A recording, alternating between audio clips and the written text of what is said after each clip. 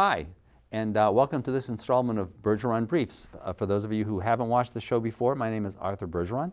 I'm an attorney at Myrick O'Connell. It always changes. I think there are like 67 of us now, so everybody gets to do what he likes, and I really like doing elder law. So I do this show called Bergeron Briefs to supplement the presentations that I do at the Council on Aging in Tisbury, which is more legal focused, because the purpose of this show is really to introduce you, if you're a senior, to folks you should know and to programs you should know about.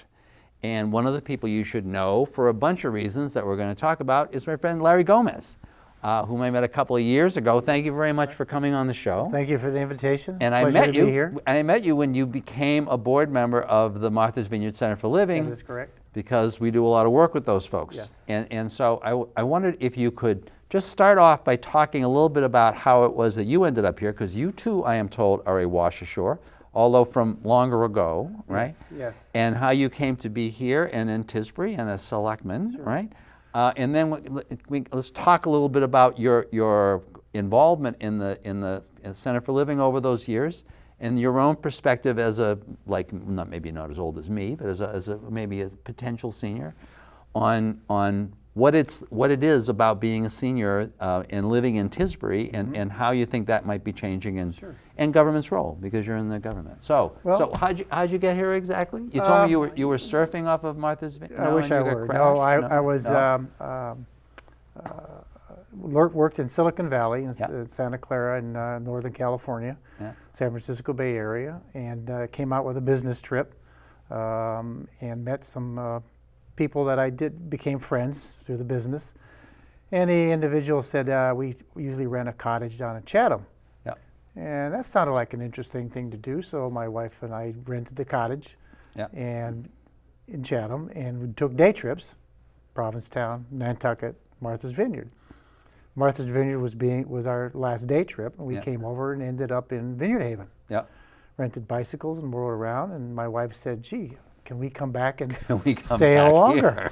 And wives is like, sure, whatever you want to do, we can do. We can do, and absolutely. So that's what happened. We came and stayed a couple of days at the Thorncroft Inn on Main Street, Vineyard Haven, and came back the following spring.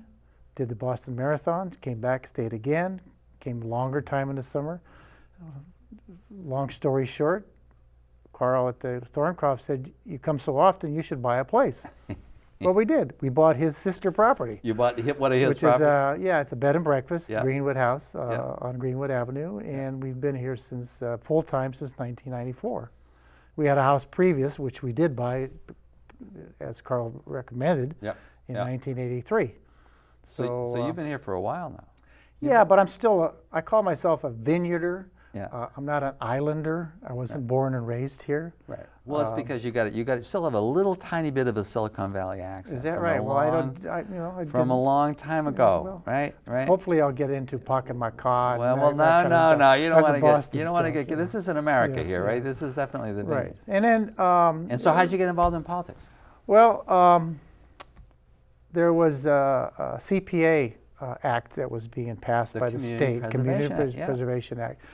And I wasn't for it. By the way, my cousin Bob Duran was a senator who he originally wrote the community preservation. You could tell Bob I wasn't in favor of it. And you weren't in favor? Oh, yeah. Well, because it was they were proposing a 3% tax, and I owned a business plus my home. That's a lot of money that I didn't want to put out for. Right. So I was one of the people who wasn't in favor of it. Yeah.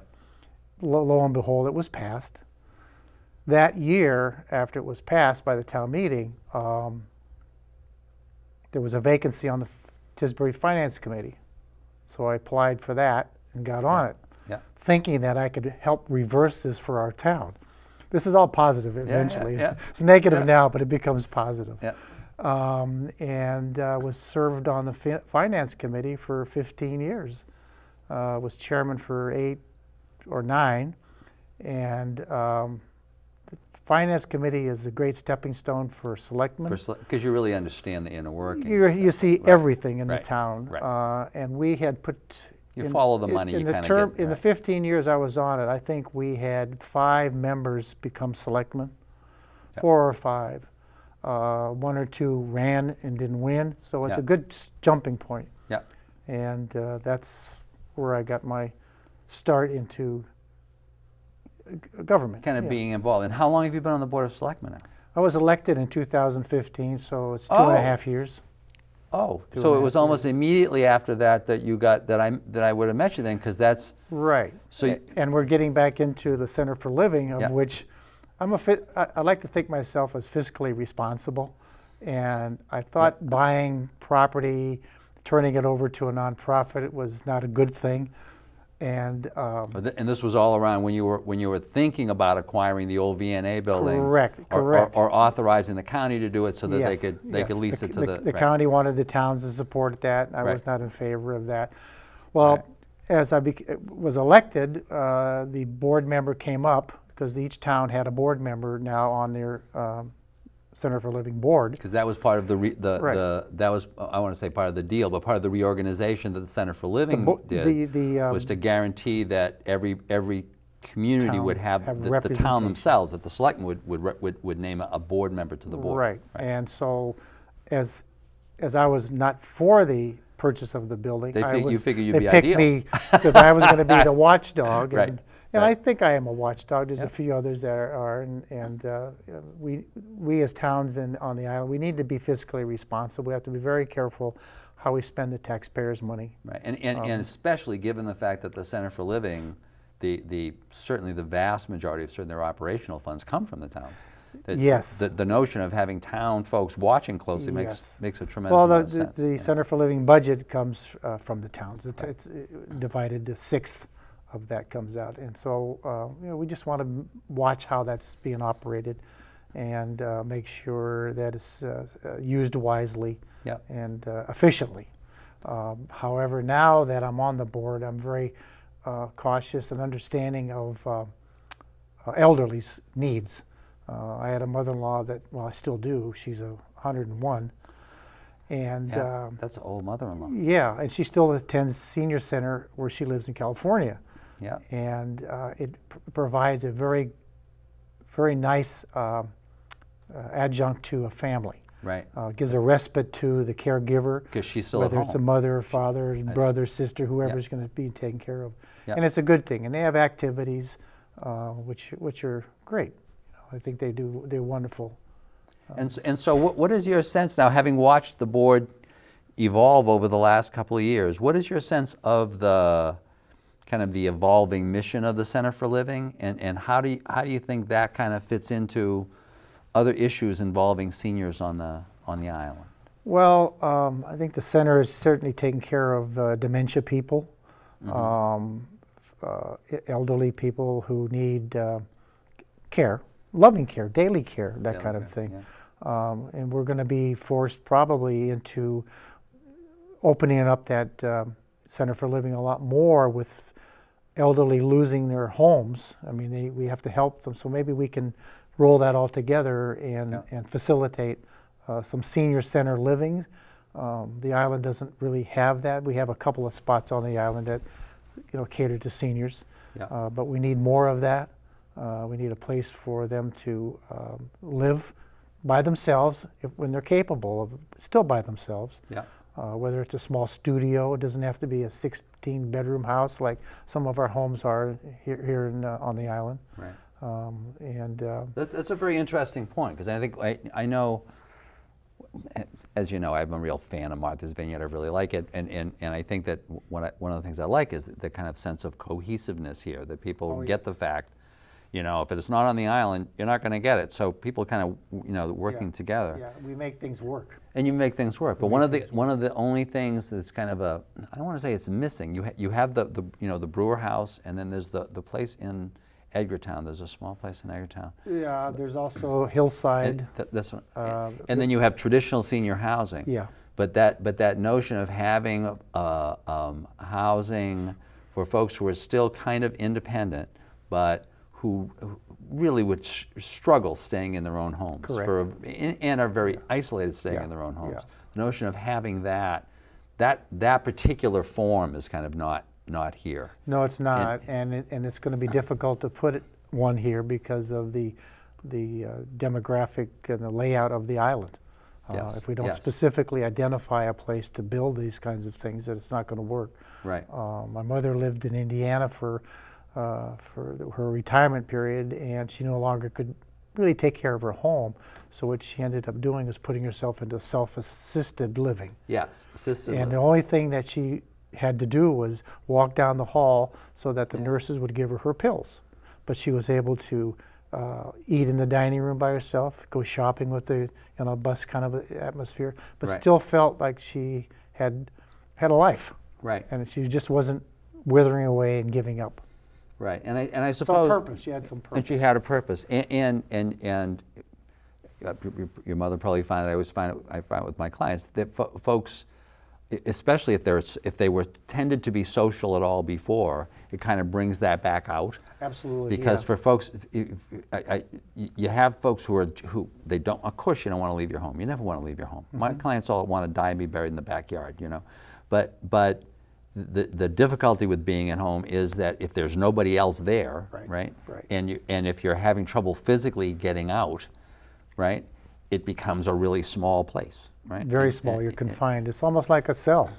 Would be. You just can't do anything else other than just stay in that little small confinement. Right. So and I sort of did that to my home. Yeah. I have a 3-story home. Yeah. On the first floor, I remodeled the bedroom that is on the first floor into a handicap bedroom, in case we needed to live there without having to go upstairs. In case you need to do it yourself. Yeah, yeah. And I bet that's becoming more and more common. I that think it is. People are designing kind of with that in mind. With that in mind, so they don't have to leave their homes. Right. And if they have somebody to come in, they can just all on the first floor, easily accessible to everything. And I find that kids are even starting to design that kind of the in-law apartment with that in mind also. Yeah. They're just kind of looking ahead saying, so how are we going to do this Well, exactly? it's interesting about the in-law apartment. You go to other cultures in the world and everybody's mother is there, the father is there. Right. At one time in the United States, not very long ago, you put mom and dad in a nursing home. And maybe our culture is changing, so we're becoming more of a family unit. Where Yes. before, once you left the nest, you left the nest. You were kind of of gone.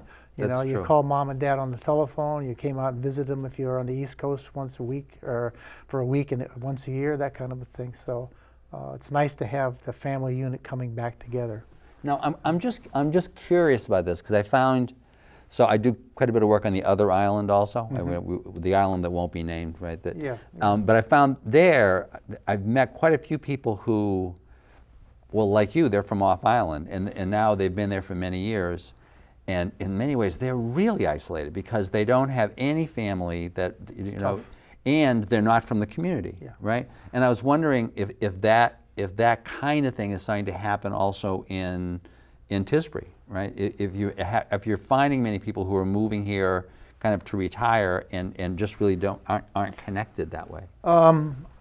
Personally, I think that's happening.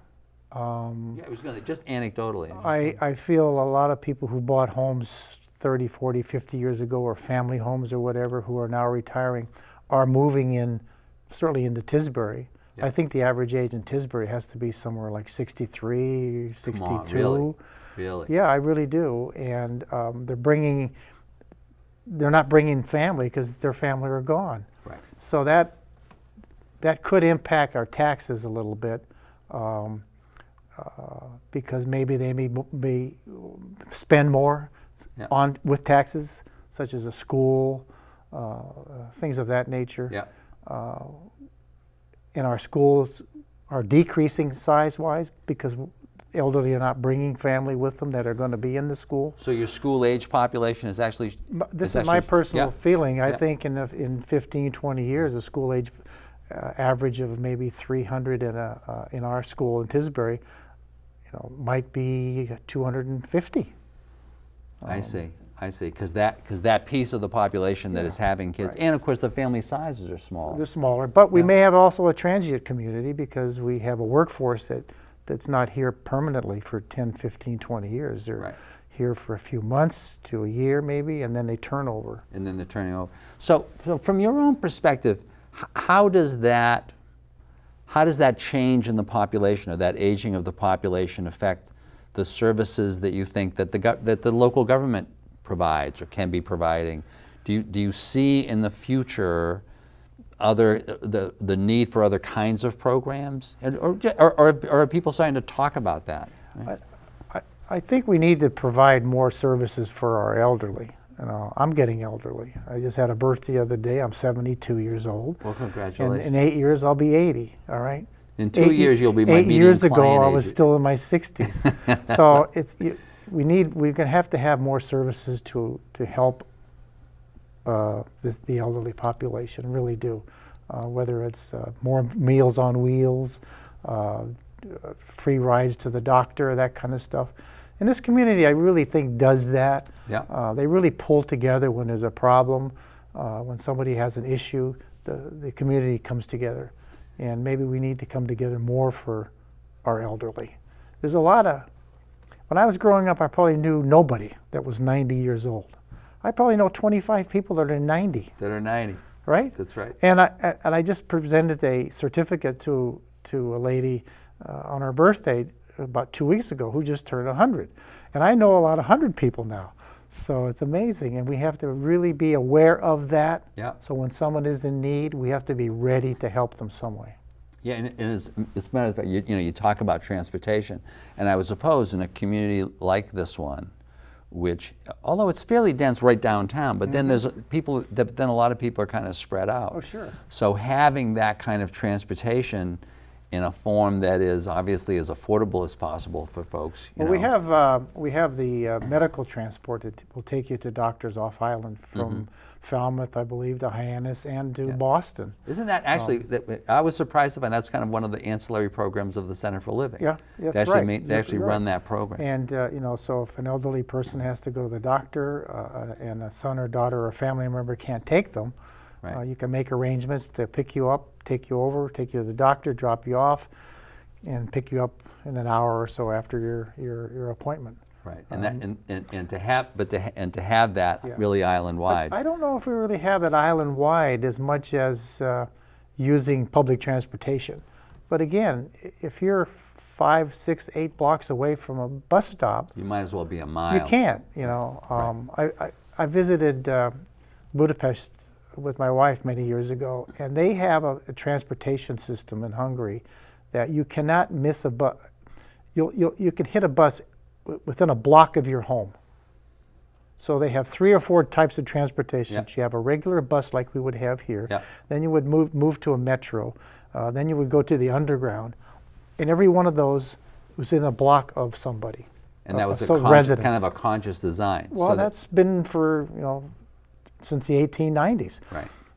We're living in the 2000s here, and we can't even get a transit system maybe that would pick up. I want to make a call. Let's say I want to go to the doctor. I call the VTA, say, would you please pick me up at 10 o'clock? We don't have that. Sounds like very expensive to do that, but that's a start.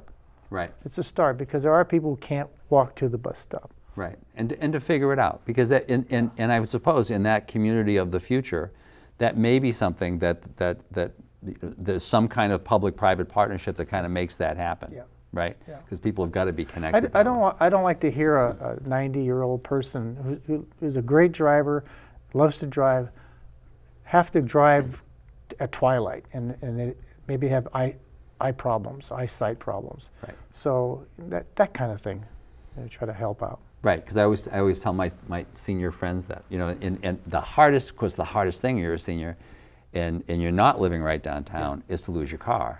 That's right. But I always tell my clients, I say, now and I understand, that you telling me that you're willing to be out there at risk, that because you're not worried, because if you get hurt, that's okay. But you run somebody over, you're going to never forgive yourself. Just because your reaction time is a little bit slow, for whatever reason, you're never going to forgive yourself, right? I'd rather have somebody call me up and say, can you take me to such and such a place tonight, because I don't feel comfortable driving. I'm there if somebody were to do that. And I did that for someone many years ago in the wintertime. She needed a haircut. She needed to go to the hairdresser. And you just It was less than a mile, but it was snowing. And it was, 10 inches of snow on the ground maybe. The roads were still clear, but it was so I absolutely took her. Right. Yeah. Right, and that's a part of it too. So do you think, now I'm going to circle back to the Center for Living. Mm-hmm. Do you imagine the Center for Living being involved in some of those, because they already are, in some of those kind of what you would consider not necessarily what others might think is their core mission, but to be the, for want of a better term, kind of the island-wide entity that's dealing with things that individual towns aren't doing. It could be the center. That's what it's called, the Center for Living. So from that center, you expand out, and that certainly can be a possibility, absolutely. The first thing we need to do with the Center for Living is get it up and running. Which is coming... Well, I just read in the paper today that... Well, wait a minute, you're on the board. You're not supposed to read in the paper. Right? Well, I just read in today that looks like October may be a possible opening. But, you know, with construction, I wouldn't put my hat on, bet my hat on that. I would say probably much closer to January. But I was going to, and you were on the construction. Weren't you on I was on a little bit of the building committee. Yes, yes. Which once again I think was a real help. I know when I first was involved with the Center for Living, because we've been representing the center for a while, the law firm, but it wasn't. You didn't have. Well, the board was smaller, so you didn't have that kind of variety of experience. I know watching this construction process, I know you were involved, and Adam from Aquina, Adam Wilson, was very involved. Once again, a person with government experience, so it really increased the total expertise of the board in many ways to have that kind of diversity. Yeah, and it's good to have a diverse board, because we all don't know everything. We think we might, but we don't. And so to have somebody that's a little bit more expertise on, such as Adam with the contracts being administrator of Aquina, it really helped out a lot. So I'm dying to be seeing and it was great to take a little walking tour. I think at the last meeting, I'm sure a lot of folks who are watching are dying to see it also, and I'm sure there'll be a kind of a grand opening. We definitely will have a grand opening to do that, absolutely. I haven't been in since that one tour, and I understand it's moving along pretty quickly, and excited to see it come to fruition. And to continue. Here I was a negative person, and now I've become a positive person because I want it to work. Yes. You know, it needs to work. Yes. The towns are putting a lot of money into it, and we want it to be successful and grow. And for me, it's kind of well, it's interesting to watch because Leslie Clapp was one of the first guests that I ever had on the show, and this would have been Carl Holt here would tell you a lot of years ago, right? And to think kind of where that programming has gone, and now with some of the the endowment that they gotten, and then the town support, it's so exciting for me to watch how so many of the pieces have come together, so that you really end up with a community here that's got this great set of supports for folks who are getting older, and folks like you who have become involved and are really kind of dedicated to kind of seeing this thing play out. That's a puzzle coming together. It's a puzzle coming together. Some of the pieces are not there yet, but eventually they'll be all put together, and the picture will be perfect. Yes, and one of the fun things for me watching the board is watching that kind of dynamic, because you're watching people because everybody who is there is not of like mind, but is open-minded to listening to the other players, which is the ideal board. Right. So listen, thank you very much for taking a few minutes. I know you're a busy guy. I was appreciative of just getting a sense, I think for a lot of folks, getting a sense of you, your sense of the Center for Living, your sense of seniors. I'm dying to go to the open house. Me too. That'll be a lot of fun. So thank you for coming. Thank you very much for watching, and I look forward to seeing you on the next installment of Bergeron Briefs.